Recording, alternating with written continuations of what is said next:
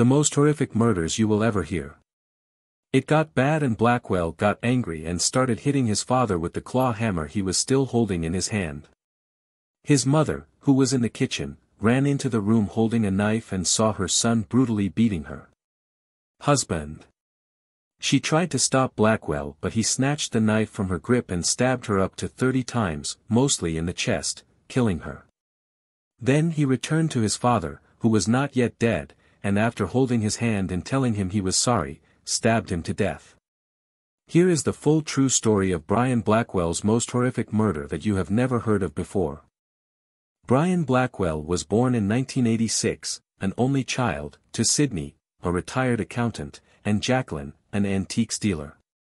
When Blackwell was 2 years old, his parents, described as a gentle, sturdy couple, moved to the affluent Merseyside village of Melling, where they bought a 3-bedroom bungalow.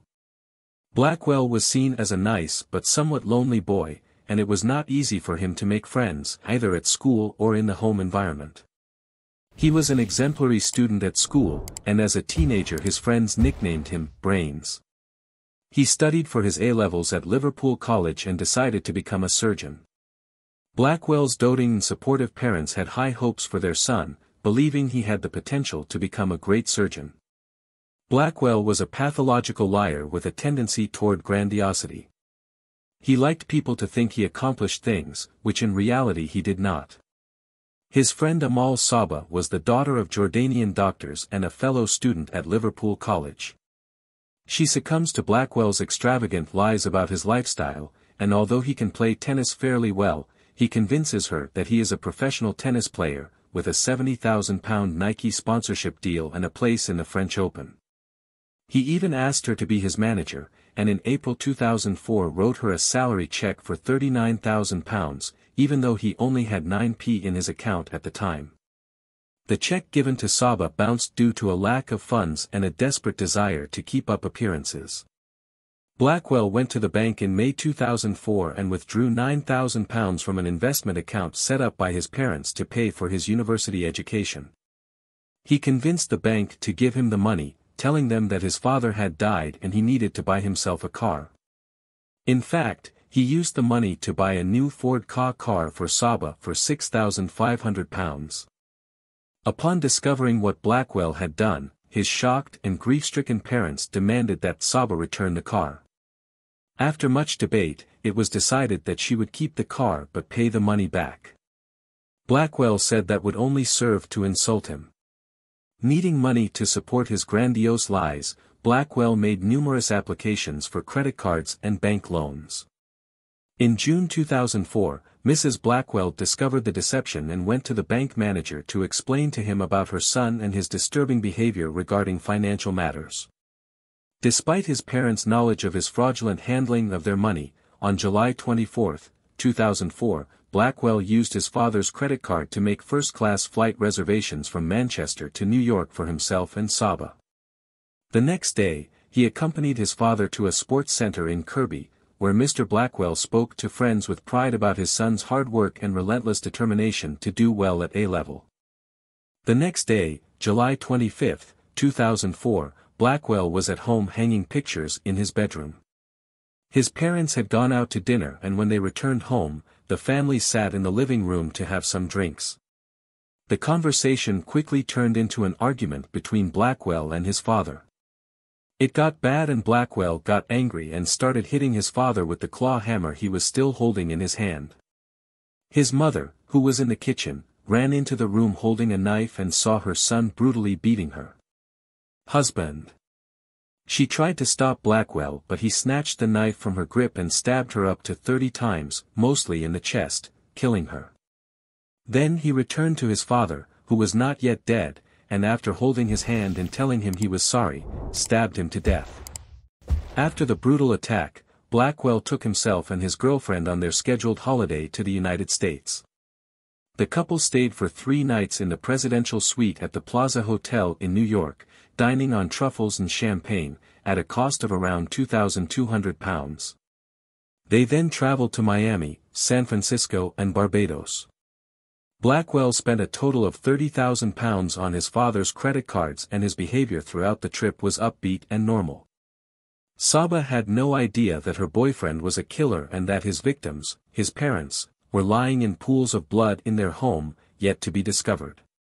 Returning to England on August 12, 2004, Blackwell stayed with Saba and her parents, saying, he was banned from leaving his home until his parents returned from their holiday in Majorca. A week later he received his A-level results from Liverpool College, which included a grades in mathematics, biology, chemistry and Spanish. He was also accepted into the University of Nottingham to begin his studies in medicine in October. After receiving his results, Blackwell met his school principal and they had a lively discussion about Blackwell's excellent results and his rosy future as a doctor. Again, there was nothing in Blackwell's conduct to suggest that anything was wrong. The Blackwells were not missed by neighbors at first, as the couple regularly vacationed in Spain. However, on September 5, 2004, a neighbor went to visit and noticed a foul odor coming from Blackwell's home and notified the police. They arrived immediately and discovered the bodies, seriously injured and decomposed. Given the condition of the bodies, police initially believed the couple had been shot. Mr. Blackwell was sitting in an armchair in the living room, still holding his glasses, and Ms. Blackwell's body was dragged into the bathroom and left lying face down. A post-mortem examination revealed that the Blackwells were murdered sometime in July 2004. Aftermath. Will we ever find motivation?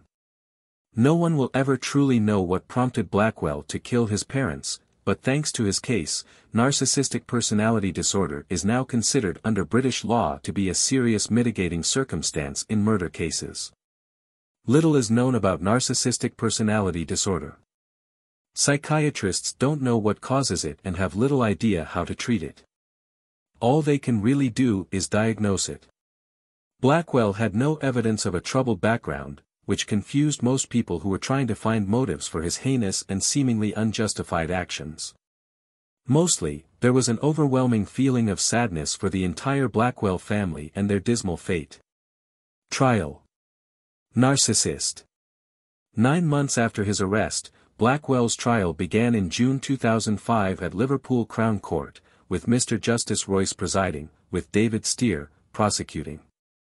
A team of 5 psychiatrists examined Blackwell and unanimously agreed that he suffered from narcissistic personality disorder, NPD.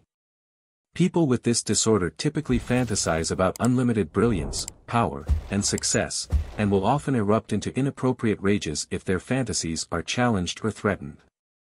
They are very selfish, have a strong sense of entitlement, and always need to be praised and treated like royalty by everyone. The reason people with BPD are so convincing to others is that part of them believes their own inflated fantasies. Steer described Blackwell as a very abnormal young man, adding that the diagnosis of borderline personality disorder was unusual for someone his age. He also stated that there was no indication that the murders were premeditated. In a letter read in court, Blackwell wrote, "Every moment of every day, I wish I could turn back the hands of time. I forever long to be a little kid again in a time when everyone really loved each other, when we can have a happy time and be a family again. I miss them more than anything in the world. The guilt will punish me and haunt me 24 hours a day for the rest of my life." They stopped him. This may have sparked a rage that drove him to kill. However, there was only evidence to testify despite the fact that Blackwell's parents were loving and supportive of him. Blackwell suffered from severe borderline personality disorder, and although cases of minimization of responsibility are very rare these days, Judge Royce granted the motion to dismiss the murder charges in favor of manslaughter. Blackwell admitted he was charged with manslaughter with reduced responsibility and was sentenced to life imprisonment on June 29, 2005. The judge added that Blackwell, in his opinion, would never be eligible for release. Arrest. Admission of guilt.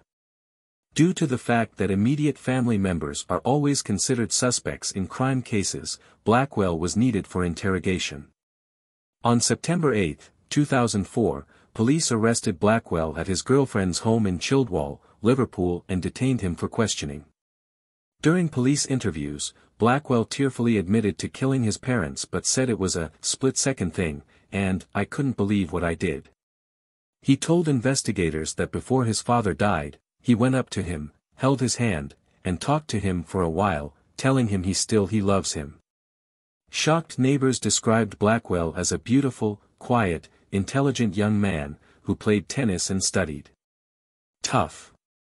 None of them could believe that such a tragedy had befallen this seemingly nice and normal family.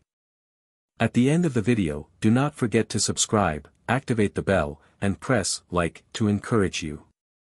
If you have any comments or suggestions, do not hesitate and leave them for us.